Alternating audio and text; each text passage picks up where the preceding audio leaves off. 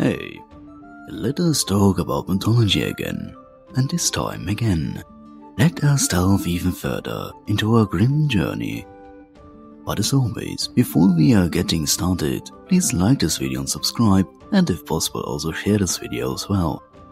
Now, with that being said, let's get right into it, beginning with the Morrigan, often referred to as the Phantom Queen, is one of the most enigmatic and powerful deities in Celtic mythology, associated with war, fate, and sovereignty.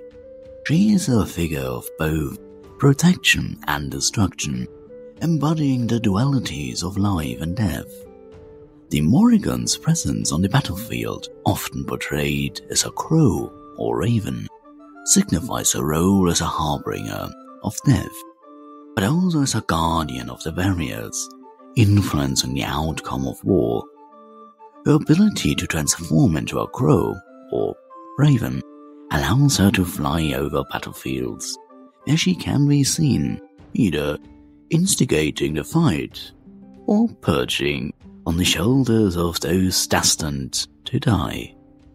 This transformation underscores her connection to the otherworld and her ability to traverse between the realms of the living and the dead, reinforcing her role as a guide of souls. Here again we have a guidance and the guardians, as well as the traversion between different worlds. The Morrigan is not a single entity though, but is often described as a trio of sisters. There we have our trinity, which includes Barb, Matcha, and sometimes Nemain, or an ant. This triadic nature allows her to present various aspects of battle, from the fury and the chaos of conflict, represented by Babs, to the sovereignty and protection of the land, represented by Matcha. Now, in Welsh mythology, Arawn holds a distinctive position as the god of the dead, and the ruler of Annwn, a mystical and enigmatic realm often associated with peace, and of course eternal rest, rather than torment.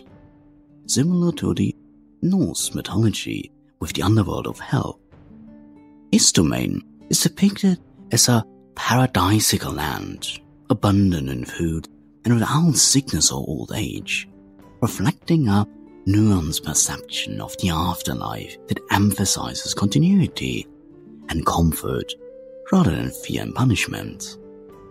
Arawn's rulership over Annwn is marked by fairness and honor. He is a master of magic and a keeper of any magical creatures, including his famous pack of white, red-eared hounds. There we have it again, hounds, common traits. These hounds, known for their hunting howls, roam the skies only during autumn and winter, hinting at Arawn's control over the seasonal cycles and his connection to the natural world. And here we have another hint to the Greek mythology, where Demeter is also responsibility for the winter and has some connection to the underworld due to the abduction from Hades of Persephone. Anyway, Arawn is not only a guide of souls, there again, soul guide, from the physical world to Annwn, but also a figure of retribution for moral transgressions. It is said that those who meet him are judged, and those found wanting are subjected to his corrections. However, these aspects are tempered by his role as a protector of the dead, there again, a guardian, ensuring that they find peace and resolution in his realm. Now, let's go back a bit and change the domain once more to Mesopotamian. Ereshkigal, in a pantheon of Mesopotamian deities, reigns supreme over the underworld, known as Ereshkigal. As the queen of the great below, her dominion is characterized by its dark and inexorable nature, Arawn, where all souls, regardless of their earthly deeds, descend upon death. Here again, a hint to the Greek mythology and the underworld ruled by Hades. Her authority is absolute, making her one of the most respected and feared gods in Mesopotamian mythology.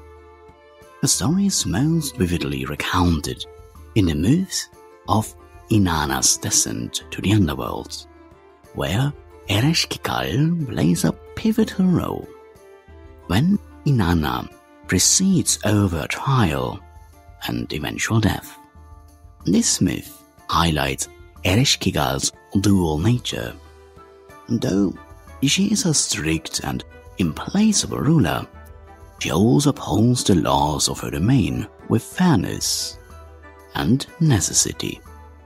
Ereshkigal's realm is not merely a place of darkness and decay, but also a site of transformation and renewal. It is under her stern governance that the dead are given their due respect and the cosmic balance between life and death is maintained.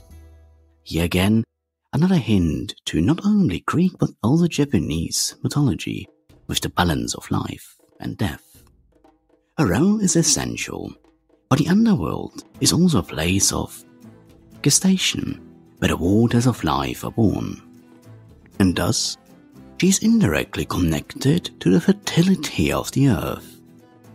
Nergal is a prominent deity in ancient Mesopotamian religion, embodying the destructive forces of plague and war, known for his fierce nature and formidable powers.